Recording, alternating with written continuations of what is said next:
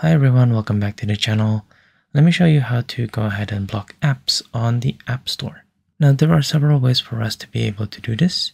So you can go ahead and restrict the apps that you can go ahead and install by restricting your phone to only being able to install apps of a certain age range.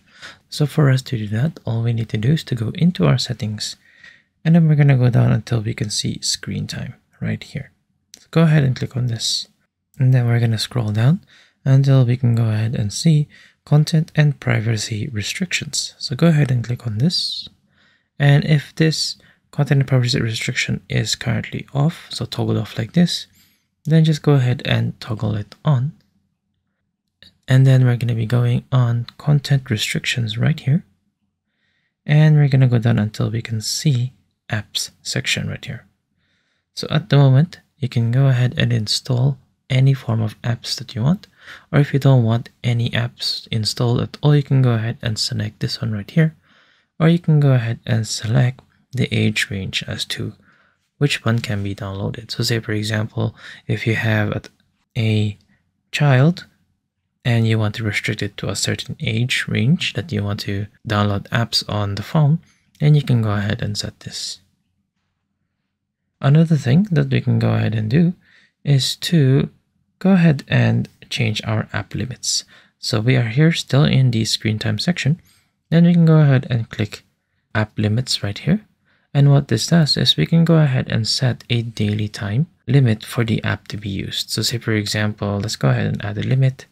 Let's go into social, and then let's say Discord right here. We can go ahead and set the time that we can allow for this phone to use Discord.